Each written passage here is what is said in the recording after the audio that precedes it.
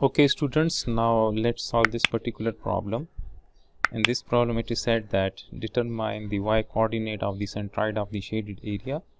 So again we are given this area and we are required to determine the y coordinate of the centroid of the shaded area, right? So for that what we do is that we apply the principle of moment equation, right? So I will write y bar. So y bar is the coordinate of the centroid of this given shaded area, right?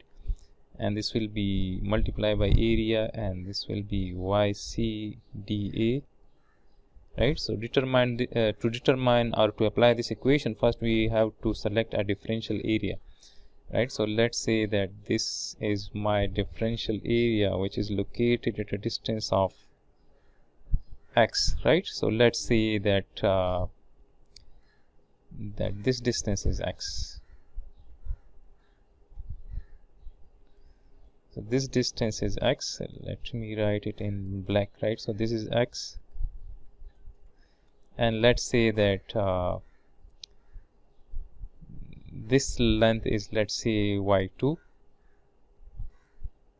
right? And let's say that this differential element is located at a distance of y1. This lower edge of this differential area is at a distance of y1 from this x-axis, right?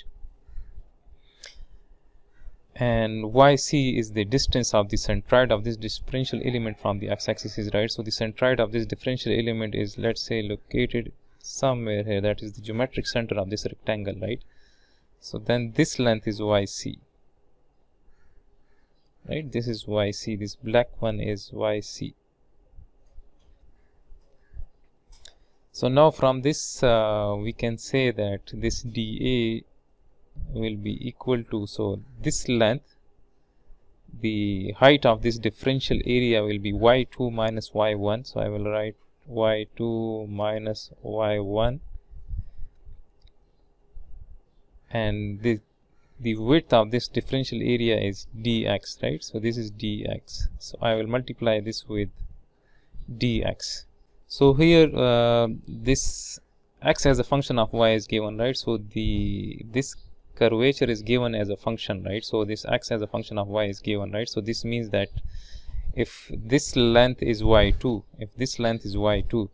so this means that this is the equation of y2, right? So we can say that this means that x is equal to y2 square divided by b, right? So from this we can write that y2 is equal to b into x, and we can take square root, right? So from this we can write that y2 is equal to square root b into square root x, right? So we can write it like this, or we can say that this is y2 is equal to this thing, right?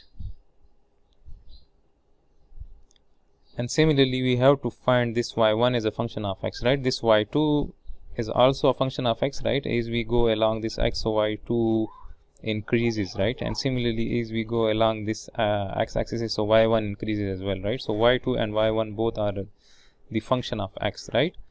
So now we can find this y1 if we consider this triangular area, right? So if we, let me draw a triangle here, right? Let's say that we have this triangle, right? So the height of this triangle is from here to here, this is b, right? So this, as we can see that this whole area is squared area, right? This length is b and this length is b, right? So this here it is given that this edge of this shaded area is b divided by 2. So this means that the height of this triangle is b divided by 2, right? And the base of this triangle is b, right? And similarly if I consider one another triangle here, right? Let me remove this first, right? So if I draw a line here, so we have this one another triangle, right? So this is that y1, and this length from here to here, this length is x, right? And this whole length is b, right? Let me represent that, right? So this whole length is b, this is b, right? And the base of this small triangle is x, right? So now we have two triangles, one large triangle and one small triangle, right?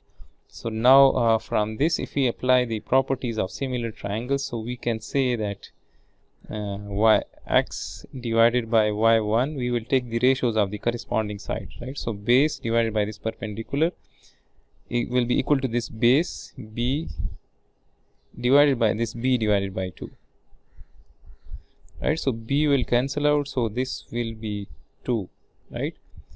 So this is x divided by y1. Since we are required to write this y1 as a function of x, so we can write it, this equation is y1 equals to x divided by 2.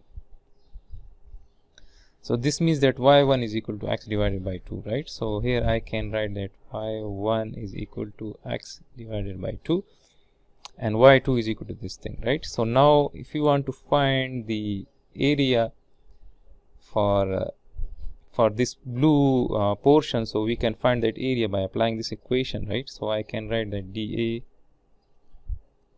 and y2 is this thing, right? So we can write it is square root b x to the power 1 divided by 2 minus y1. So y1 is x divided by 2 and this is into dx, and the x value x varies from 0 to b, right? So we have to integrate this from 0 to b, right? We have to add up the areas of all the differential elements from 0 to b, from x value equals to 0 to b, right? So now we can integrate this. So when we integrate this, so this will be square root b x 1 divided by 2 plus 1, so this will be 3 divided by 2 divided by 3 divided by 2 minus x square divided by 2 into 2, and this is from 0 to b, right? And when we integrate this, so this will give us the complete area, right? So we can write it as 2 divided by 3, so this is 2 divided by 3, and I can write this square root b as b to the power 1 divided by 2, and if I apply these limits, so this will be b 3 divided by 2 minus b square divided by 4. So this will be 2 divided by 3. This will become b square if we add up both of these powers, right? These exponents, right? So this is 2 divided by 3 b square minus b square divided by 4. So we can take b square common. So this will be 2 divided by 3 minus 1 divided by 4. So 2 divided by 3 minus 1 divided by 4. So this gives us 5 divided by 12 b square. So 5 divided by 12 b square. So this shaded area is equal to 5 divided by 12 b square. Now once we know this area, we can apply this principle of moment equation, right? So I can write that this will be y bar times area, and now we have to find yc, right? So this is yc. So as we can see that this yc is equal to y1, right? Let me write yc. This will be equal to y1 plus this distance, right? Let me represent that, this distance, right? So this distance will be y2 minus y1 divided by 2, right? The height of this differential area divided by 2, right? Since this centroid is located at the geometric center of this differential area, right? So we can write it as y1 plus this will be y2 divided by 2 minus y1 divided by 2. So y1 minus y1 divided by 2 will be y1 divided by 2 plus y2 divided by 2, or we can say that this will be y1 plus y2 divided by 2. So this is yc. So now I can write yc here as well, right? So this is y1 plus y2 divided by 2,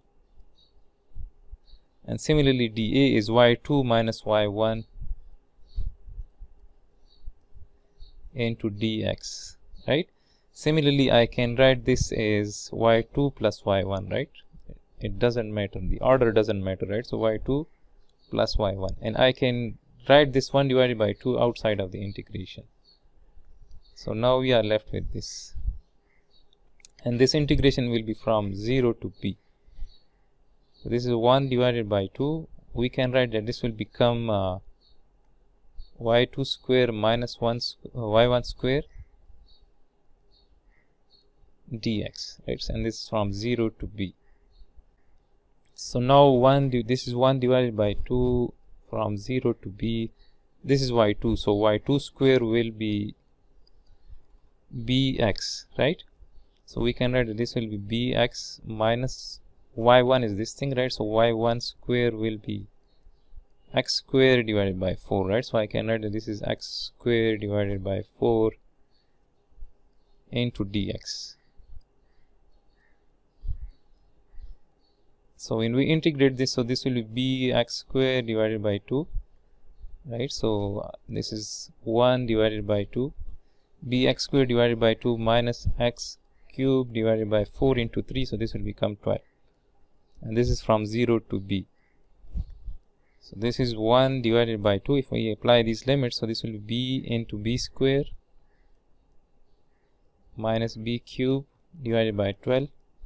This will also become b cube, and we can take b to the power 3 common, so this will become 1 divided by 2 minus 1 divided by 12.